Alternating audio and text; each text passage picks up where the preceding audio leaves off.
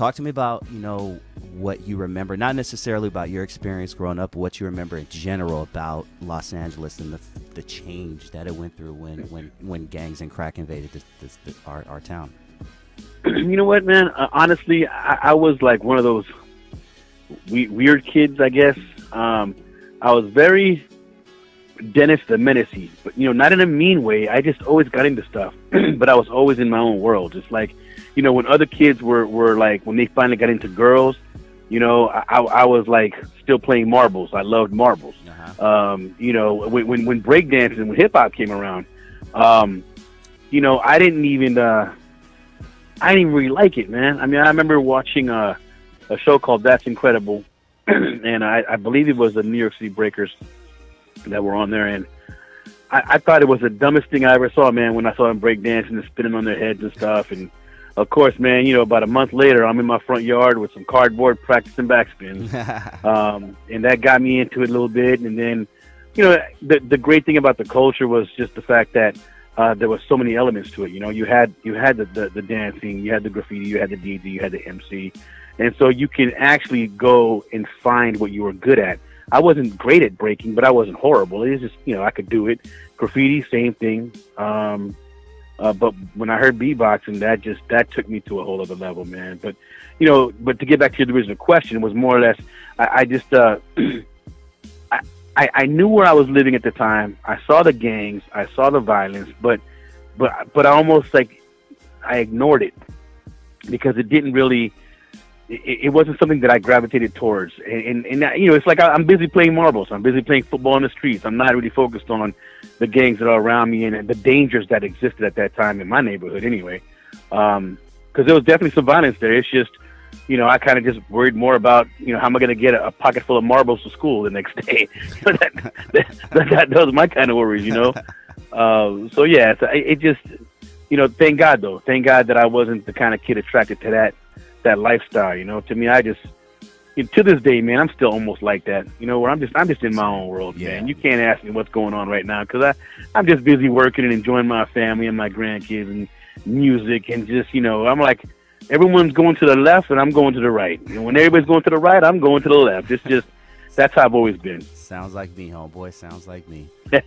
What made you be like, okay, beatboxing is the shit? Like, who did you see? Somebody? Did you see, like, you know, Buffy from the Fat Boys? Like, who like was the one that was like, all right, I'm digging this shit? Well, you know, it just started with Buff. I mean, now although from what I heard, you know, Dougie Fresh came out first. Like, Dougie Fresh was first on the scene, but we were exposed to the Fat Boys before I was actually exposed to Dougie. So when I don't know what really attracted me to it, man. It just, you know, I guess maybe realizing that this guy was doing drums with his mouth, maybe that's what it was. And then I just started kind of playing with the same thing he was doing and learning that. And, you know, my father, God bless him, man, he just, although it annoyed him because he didn't know what the hell I was doing. And, you know, and I hope this don't come out wrong, but, you know, and in Spanish it sounds way more funnier. But I remember practicing in the back seat of my dad's car. We were coming back from a store called Zodi's. And before I'm Target. sitting there, yeah, and I'm sitting there, you know, trying to copy Buff, and you gotta say it in Spanish though. You gotta say it in Spanish. Yeah. You can't say it in English because everybody is Hispanic that listens to my show. So go for it. Okay, all right, that's better. So I'm sitting in the back seat, you know, and I mean, I must have been going on for 4 or 5 minutes, and you know. That sounds like an eternity, man, just to listen to the same thing over and over again. I'm trying to learn it. And he was like, ya pareces enfermo. And then, you know. For my white friends? For my white friends? He just, that pretty much means, you know, this is the way it translates. It's not, I mean, when it says, when he said stop, you sound sick, it's more like saying stop, you sound retarded. That's what he was saying. And so, you know, to this day, it cracks me when I think about it because I remember his tone. But the thing with my dad, man, is even though he may have told me cut it out, you know, he never ever, during my time when I started till today, he never ever told me I was never gonna make it. He never said any of that, man. He just let me be me. He just pretty much said, go do that outside. I don't want to hear it. You know what I mean? That's dope. Yeah. So I mean, but that got me started with beatboxing, and then when I got a little bit better at it, I heard Dougie Fresh, and then I was like, how the hell did he do those click things with his mouth? And once I figured it out, that's all I practiced on was the clicks, man. And I had them so good that I met this other beatboxer. His name is Shasha, and this is the dude that I credit my skill level, to, because I always competed against him. To me, he was probably the best beatboxer I've ever heard to this day. He was just a natural. I mean, he could hear a song once and duplicate it, and he would be so damn close. So anyway, when I ran into him in high school, he was out here from New York. I started beatboxing. I did some clicks, and he was like, "Yo, you got them clicks real good." He said, "I'm gonna call you Click Master." And I go, okay. So I ran with that name for a little while. But he actually gave me that name, and that's kind of where my name came from, is because I had the clicks. Probably just as good as Dougie Fresh at that time, man. Nice. We're going to bounce around a little bit because I'm really interested in this whole beatbox thing. All right. Let's fast forward a little bit to Delinquent Habits. How did you end up hooking up with them? You know what? I never really did. The only thing that I got close to was probably at the time that my record was out. They knew who I was because I was getting some spins at Power 106, and so they knew who I was, and the label that I was kind of signed to knew the label owner of the label that they were on, and they were looking for remixes for Lower East Side. And at that time, I had did a remix for the Mexicans Burning Hot. Yeah. And my name was kind of floating around a little bit, man. My style was still a little bit different than everybody else's, but the guy was looking for a remix for Lower East Side. I submitted a remix. They liked it. They used it. Then I ran into them at a few shows that we had around that same time. And, I got to know Ives. Ives was probably the main one that I spoke to a little bit more than anyone else. And we would run into each other here and there, but it really wasn't like, yeah, man, we've known each other for years. And it was more, we ran into each other during that time period. We were cool. We knew who each other was. And that's probably as far as it went, Explain to everybody how the whole remix thing worked back then, because remixes aren't really as big as the remixes are different now. Now there's different people on it. Back then it was a different beat, but pretty much the same lyrics, just a different beat. But how do you get approached to do someone's remix? How did that whole process go down? Well, the thing was that they heard the remix I did, the Burning Hot, and they had asked my label owner who did it, and he told them I did it, and then they said, I have them do one for me, and so I did one, and they accepted it. But the basic thing is, this is what I try to do, because I'm trying to get my name out there and get work and get paid for this stuff, and so I would just do remixes on anybody, whoever I could find an acapella version on a record, whether it was Funk Dubious, anybody, man. If I could find a vinyl with the acapella on it, I was trying to do a remix. I did one for a spec remix for Volume 10, the Pistol Grip Pump on my lap at all times. I did something on that. I did one on I did a second one for Delinquent Habits. I didn't submit it. I just did it to show that I could do something, a new style or whatnot. And so basically, you stick an acapella and you just listen to the vibe and you try to create a beat around that vibe. And you hopefully match the tempo correctly. And since we had the vinyl, we could control the speed of the vinyl when we played it. So I would just place it, and hopefully it would link up. And if I had to redo it over in terms of trying to sync the acapella to my track, it just took a while. But I did it. I mean, I come from the days of making beats on double cassette decks. Yes. And this is where to these young kids who it's all digital now, homie. Oh, it's funny. I'm so jealous, dog. Yeah, it's funny because I can't get mad at them because they don't know. It is what it is. Those who are born during a certain time period experience certain things, and then the next generation doesn't experience those certain things, and so all they know is what they know. And so, but when I first started to make beats, man, I didn't have any machines, so we had a double cassette player where one side could record and play, and the other side would just play. And you can record from one cassette to the next cassette. So I would find a beat or something that I would like, an old song or whatever, and I would find a little piece. So if the piece, let's say that during the whole song they're singing and whatnot, but then at one part there's like a so crazy. It back into something else. Oh yeah. So then I would play that piece and then record on the other deck that little piece, and then pause it on beat as best possible. Wow. Then rewind the deck that plays, and then play it, and then hopefully when that part comes on, I undo the pause so I can record that piece again. So it would take like an hour for like a 2-3 minute track. Isn't that crazy? Oh my god. Yeah. I mean, imagine you take that tape and you're so proud, and you go do a show on that tape, which I'm, pops. Yeah, but that's a day's work for man. I mean, it definitely helped with our patience, man. Because not today, we get upset if we edit something wrong that we know we could fix within minutes. And back then, it's just it took forever. You had to roll with what you had. Yeah, exactly. Yeah, man. Such a good time. Such a good time. Yeah. So, was that how the process happened when you ended up beatboxing for J5 and Styles of Beyond? Styles of Beyond. Well, I'll go with J5 first because I met them first. Now, I met Jurassic 5 before they were Jurassic 5. We met at the Good Life, and at that time, I was just trying to work with anybody who could let me work with them, and of course, everybody floats to the people who are more popular. So there's your freestyle fellowships, there's your LA Cool, your Rifleman, everybody who was popular at the Good Life at that time. I was trying to work with, man, and it just seemed like nobody paid attention to me. I can't say that it was because I wasn't black. I don't know what the heck it was. I just know that people had their cliques that they rolled with, and it's just like nobody would let me hang. And maybe it could be me too. Maybe I didn't assert myself. Man, I'm not from the street like that, man. People think that just because I'm a Latin kid and now, I grew up in Lenox, but like I said, I wasn't into that stuff. Yeah. So I'm not street. My wife, as a matter of fact, she's half white, half Mexican, but she looks white. And you would never think that she had any hard life experiences, but man, she's more ghetto than my wife is way more street than I would ever be, man.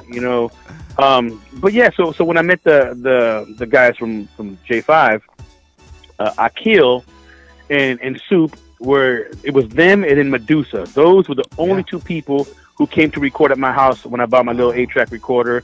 And actually, I was at the Good Life passing out flyers as much as I could, man. It was like $6 an hour studio time.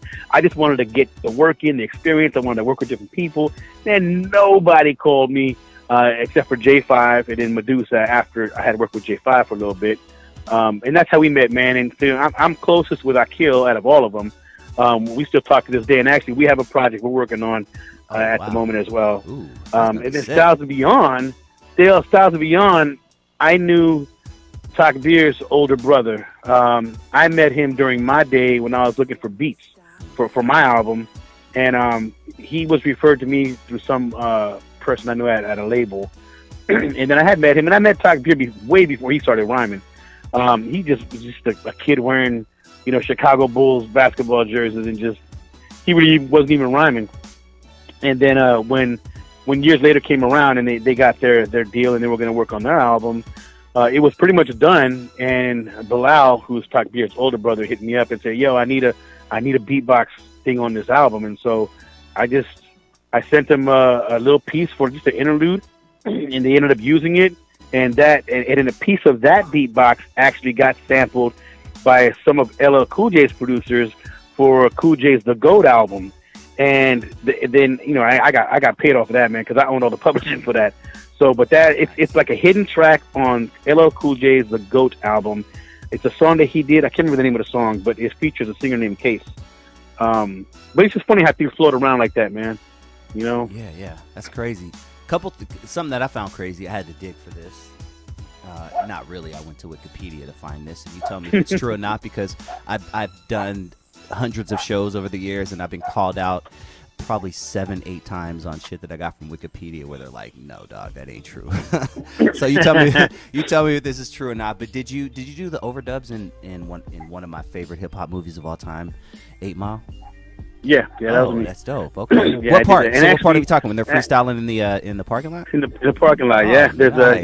When they asked the guy to do a beat, and the guy is in the background with his mouth covered, and it wasn't him, it was me. That's dope. How'd you get approached for that? It's crazy, man. Throughout most of my career, whenever I've done anything in film or radio, anything, man, it's always come to my doorstep. I never went looking for it, and any time that I did go looking for work, I never got work. All those stuff that I've done has just been like somebody referred me to something, So somebody at the time was looking for a beatboxer in LA, and I want to say it may have come through Big Boy, man. Me and Big Boy were homies when I worked at Big Boy's Neighborhood. Oh, okay. Yeah, Big Boy's Neighborhood, and I'm not totally sure. All I know is that I got a call. I'm out in my front yard fixing my gate, and I'm all dirty, man, because I had to re-cement a bunch of stuff. And I get a call. They need a beatboxer for this overdub on 8 Mile, and they go, "Can you come audition?" So I go, "Okay," and I went to go audition, and I got the part. And then, I went in one day to record, and it took me, man, less than 20 minutes, man. Oh, nice. Easy and check. Then they messed up. Yeah, somebody messed up on the sync. Syncing it to the movie properly. It was done, and then they were trying to do something, and then they messed it up, so I had to go back again to redo it, but then they didn't want to pay me. And I'm like, nah, and I had to get people from the union involved, and like, no, they asked me to come in on a Sunday, and then Eminem is there the second time I get there, and I'm only speculating, bro, right? But as a fan of documentaries, I always like the little backstory things that may have happened or even may not have happened, but those interesting little things that you know what I mean. Yeah. So Eminem was there, and I'm there with my younger son, and then of course, like I said, I had to talk to one of the guys who represented SAG, which is the Screen Actors Guild, the union, and let them know, no, they don't want to pay me, blah, blah, blah. So we go through all that stuff, and finally they booked me to go back in there, and this time Eminem's in there. So I go in there and I'm redoing the beatbox, and he's watching me. So I 1-2 takes and I was done. Mm-hmm. He was like, that sounds good, but like this part right here where I say mustard, or whatever he's saying, and he's like, it's like slightly off, like the snare ain't right there. I'm like, okay, let's do it again. So I do it again. Almost there, man, but now you're like a slight bit behind. All right, cool, let's do it again. I do it again, and then he's like, man, and then I was like, bro, I go, more than anything else as far as authenticity. This is what I'm telling him. As far as the authenticity of it, man, I go, that freestyle in the parking lot, man, everything ain't gonna be perfectly on sync. I go, it's close, man. I don't hear what you're hearing. I go, but it's cool. I go, I said, I'll do it again. So then I did it again, and he was like, man, can you just do it one more time? Because you're just like, it's the hair. And then at this time, I'm going, okay, he's being, I don't know if I can curse, but yeah, I'm thinking 100% curse. Okay, so I'm thinking he's, in my head, I'm going, oh, he's just being an asshole. He probably heard that I breezed through the session, and he just wanted to make sure that I put my work in for that money, because at that time too, on a Sunday, I think it was double pay, so I had to get paid double to go back in. So I'm just thinking he's just probably just trying to make a point. Yeah, and so whatever, you know what I mean? And so I did it another couple of times, and he still wasn't 100% happy. He goes, well, it's cool, man. We'll just leave it like that, And I'm sitting there going like, bro, like, really? I'm like, okay, whatever, man, And so that was my experience dealing with people on that level, because he's Eminem. What are you gonna do? Say no? Right, exactly. I mean, you can, but then I also heard from other people that because I was supposedly an asshole for charging for a second session, that they were going to make sure I didn't get in any other films to do anything else. Oh, really? But little did they know, man. But little did they know that I wasn't tripping off that, because I was fixing my gate in the front yard. They called me. I didn't call them. It was just money that fell from the sky. You're like, shit, that was an easy check. Yeah, no, and it was, man. And I've had other situations like that. But yeah, that's how the Eminem thing happened. Yeah, one of my guilty pleasures, can't lie. I've seen this movie 48 times probably. You ended up on the cutting room floor of Malibu's Most Wanted. Yeah, man. That. Tell me. Dude, you know what? And I'm going to share this because I want people to understand that you never know how things are going to come about. You could have one thing in your mind planned on how you're going to become successful, and sometimes the weirdest shit will happen, and you could be pissed about whatever situation, but then something will come out of that situation. Okay, so at this time, before I got involved with that film, I was doing stuff for Nike, and I was kind of not really sponsored in terms of like signing contract and they're gonna pay me a yearly thing. It was more like they were just giving me free shoes, okay. Which was fine because I have a family, so they were getting free shoes too. So they had this thing called Battlegrounds, and it was like this one-on-one basketball tournament of some of the best ballers from across the states, man. I mean, even Kareem Abdul-Jabbar's son was involved as far as being one of the competitors and whatnot. So what they wanted to do was a thing where since it was called Battlegrounds, they wanted me to do a beatbox thing, and they wanted me to battle the MC of the show, right? And there was 2 people hosting. There was John Sally, who played for the Bulls, and he's, you know, he people who follow basketball a lot know who he is, but Of course. I didn't know who the heck he was because I didn't really follow basketball, you know, and I know Jordan, but I didn't know John Sally, you know. So anyway, so I'm there, and the whole thing was supposed to be the regular MC for that night was going to ask somebody to battle rap. I was going to come up there, do, you know, 8 lines or something. He was going to do 8 lines. And then I was supposed to do a beatbox thing. And then that was going to be the, like, I win the battle, you know. They want to keep that theme. So I do my rhyme, and then this guy does his rhyme. And the crowd really wasn't feeling my rhyme, which I didn't care because I was going to beatbox anyway, so who cares? But John Sally didn't know that I was supposed to beatbox. So the crowd goes with the MC as far as winning that battle, and I'm like, yo, man, I go, listen, dude, I go, I'm supposed to beatbox. And so John Sally goes, okay, y'all, Click is supposed to beatbox. He wants to show you how to beat, you know.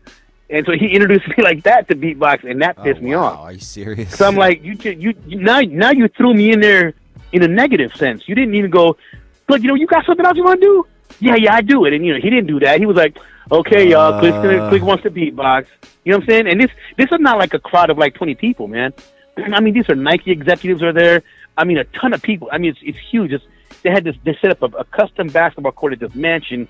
It was huge. And so I'm pissed, man. But I beatbox anyway, and the crowd goes nuts for it. And so I leave, but I'm pissed because I feel like, dude, you just made me look stupid. Yeah, maybe, you know, maybe they're gonna forget about it, but you dissed me. You know, that's, you know, I'm pissed. Now, before when I walked into the event, they had these Nike Battleground basketballs for the tournament, and I wanted one, but they wouldn't let me have one. They said, no, it's for the tournament. I'm like, okay, whatever. But after I got dissed, I said, fuck, I'm taking 2 of these. So I snatched 2 of the basketballs, and I'm walking away. And as I'm almost out the gate, this lady grabbed me from the back of my jacket. She's like, excuse me, hey, hold on. She goes, you were awesome. And I go, oh, thanks. And I'm still pissed, bro. I'm still pissed. So I go, thank you, I appreciate that. It's like, I have a friend doing a film. I think you'd be great in it. You know, here's my card. Call them. Tell them that I said this, and then they're going to give you an audition date. And I'm like, okay. But I was almost didn't pay it no mind, dude. So I leave. And then I call, and then I go to the audition, and it ends up being Malibu's Most Wanted. And so I do my beatbox thing, and then I get a call like that same day that Jamie Kennedy saw the reel and that he loved it. He wanted me to be a part of it. So the reason it got cut out of the movie, if you look at the deleted scene and you see what I did, and then you watch the movie, you can tell it doesn't match. It's like it was almost like what I did was too authentic for what they were trying to pull off. They were trying to be funny with hip hop and rap, and you know, and in the two, what I didn't like about my part is that I could not do what I did best, which is beatboxing, imitating songs, because then they'd have to pay clearance money. They have to pay publishing for any beatbox that I imitated. So I had to like make up stuff, and I wasn't ready. I was not prepared to do that. So even when I watched that little deleted scene, man, I'm always like, I wish I would have did something else, or you know. But that's how I got Malibu's Most Wanted, man. From being this to being and the crazy thing is I had to be a member of SAG because I had already been a part of certain films, and so I couldn't do Malibu's Most Wanted until I became a member of SAG, and SAG was going to run me $1,200, and for Malibu's Most Wanted, the piece I did was going to pay me about $1,200. And Jamie Kennedy, man, Jamie Kennedy paid my SAG dues and got me into SAG, and he paid me my rate for that day. Dude, that's dope. And little stories like that. Thank you for saying that, man, because people don't know that these dudes who are making, you know, a good chunk of money are doing little things like that. That's dope, dog. He paid $1,200 for your fucking SAG card. That's pretty much unheard of. And there's probably a lot of people out there that do things like that and don't even brag about it on Facebook. Oh, I just paid off clicks. Well, you know, nowadays you do something nice for somebody, they post and tag you, and you know, it's like, come on, dude, stop it. But yeah, dude, that's because I was gonna do it, dude. I was literally gonna do it, and just because I knew I was gonna be involved with more films, and so I was like, you know what? I said, dude, if you could just pay my SAG dues, don't even just whatever money's gonna be due for me for this beatbox piece, just use that to pay my dues, and he just paid both. That's dope, man. And that's mad respect, man. That's definitely that's not something that always happens, you know. Yeah. And how ironic is it that they had a scene from 8 Mile in that movie, and you had just did 8 Mile. Life is interesting, homeboy. Man, it's been a pleasure, dude. I would love to have you on sometime in 2020 and do a part 2, man. Yeah, man. And and just to put it out there, my son is an MC, and he's been on stage with me since he was 3 years old, and so he goes by text to Supah LAtin. And his music's online on YouTube. Where can we find him? Kind of stuff. And I'll actually play I'll play a video. This is pre-recorded, so I'll play a video after. So tell me what song you want me to play. And the most current song he's got out is a song called Wess Wess. It's called WESS. Yeah, WESS. Yeah, Wess Wess. And I produced the track. And he's got a few more of the videos online, but that's the more current one. But he's also going to be releasing a song every 2 weeks next year. Like for the whole entire year, a song every 2 weeks. He's definitely nice with it, man. He's, we're trying to create a legacy brand. That's why he goes by Text with Supah LAtin, because people back from my day remember him being on stage with me, probably all the way till he was from 3 to 16 years old. And so to see him come around now, and we got to create this legacy brand, man. So he goes by Text with Supah LAtin, and again, he's, I told him, I said, listen, I love you, and I'm glad you wanna rhyme and be this MC, but I said you can't use the Supah LAtin name if you ain't that good. I go, I love you, but you can't. And so he worked on some projects, and I heard something special, man. And there's just so much he's doing now that I'm amazed at how he writes, and he's actually more MC minded than I am, because I didn't like BDP at the beginning. I hear MCs with a different type of ear, and then he hears them more as an MC to MC. I hear more will the people like it? Does it have a good? Yeah, does it have a good? Can he spit? Are his lines good? Because me, man, I'm not into like the stuff that I have to think too hard to understand. I just want to get it. But he's definitely got something, man. He went on tour with Akilla J5 a couple years back, and he's actually going to be also part of the project I'm doing with Akil. So look out for that next year. We're starting a project under the name the Boogietrons, and it's me, Akil, and my homeboy D Strong, and my son Tech. Back in my day, because Akil and D were on one song on each of my albums. And my label guy always told me that we sounded great together, that we should do a crew. But then Akil was with J5, and there was no time. And then me and my homeboy D, although we were homies, he was on a whole other page, and I didn't want to deal with the stuff he was bringing to the table at that time. But we decided, let's do something. So we got a few joints down, man. And I'm thinking, it's some underground stuff, though. It's not anything current, anything kind of newish, trappish. Nice, some classic hip-hop stuff. But just, with a little bit of a flair on it, man. So that's dope. Can't wait to show you guys that. Yeah, that's yeah. Dope. Keep us posted. I'll definitely stay in touch, and I'll make sure I pump a couple of your son's videos up on this particular show when I end up posting it, and I'll stay close in touch with you, man. It's been a pleasure, dude. Thank you, man. Same here, man. You have a great night, bro. You too, man. Talk to you soon, dude. Peace. All right, peace. Peace.